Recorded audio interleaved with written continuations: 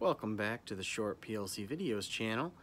Today I'm going to show you what I'm working on here with this Automation Direct EA9 HMI. And what I'm doing is I'm coming up with a method to transfer a value out of a Modicon PLC over Modbus into the HMI, and then from the HMI into an Allen Bradley PLC over Ethernet.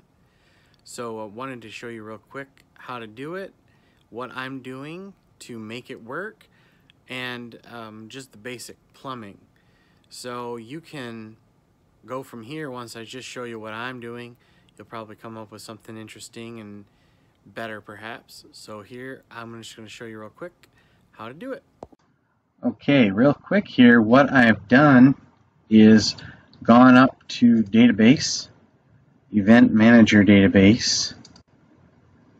I've created a new event, so when you hit add, you'll see an event. And what I did was, it's a tag based event, not either of the other options. And what I'm doing is I don't want an alarm. Delete the alarm and add a tag copy. Now you'll see I have a source and destination tag. So let me show you the tag I did. So those are the steps I got to. I'm copying this tag, which, as you can see from the overlay, is 40022 out of my PLC, my Modicon, and I'm putting it into a tag in the Allen Bradley, an integer called Modicon message number. Now, the trigger for this event to occur is Allen Bradley PLC out 1.6, which is local tag. It's a real output that I have in the logic of the PLC. What I have is I have a half-second on, half-second off toggle going on. So every 1 second, this bit goes high. It does not work while this is high. It goes from the off to on state is when this event is triggered. So it's not something you can just use an always on. If I used always on, I'd only ever get one instance of this event happening. But by doing every second, basically off to on transition, I'm getting it to happen every time. So what I'm going to do is I'm going to show you on my phone. It's always great quality when I use my phone to record a computer screen, but I'm just going to show you kind of how this is working, and it's pretty much what you'd expect. But this is how you set it up. You have a trigger up here, and it's the on state event that's going to cause it to happen.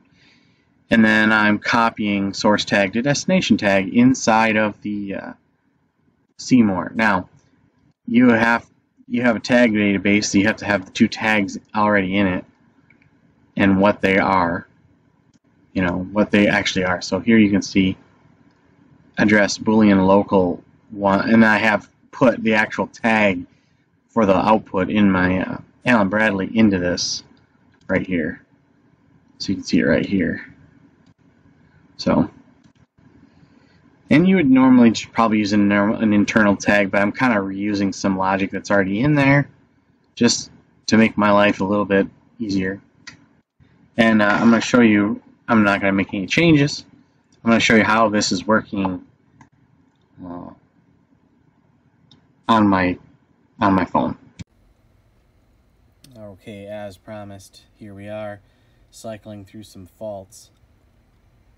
This is set up to just basically increment the fault pointer and just show them on this HMI. So when I go to the real machine out in the plant and I get an actual fault, it'll show up. Now here you see we're getting into some higher faults.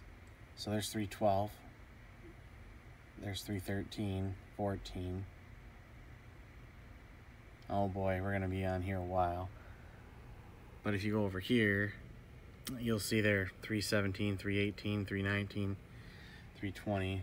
If I come over here, this is going to be a, once we get through I think 13 on this, we have 13 hoppers, it should come up to a point where we're just doing a lot of blank faults. Come on, baby. 3 more, 2 more. I think there might be outlets after this. I don't remember. Well, hang on. Here we go.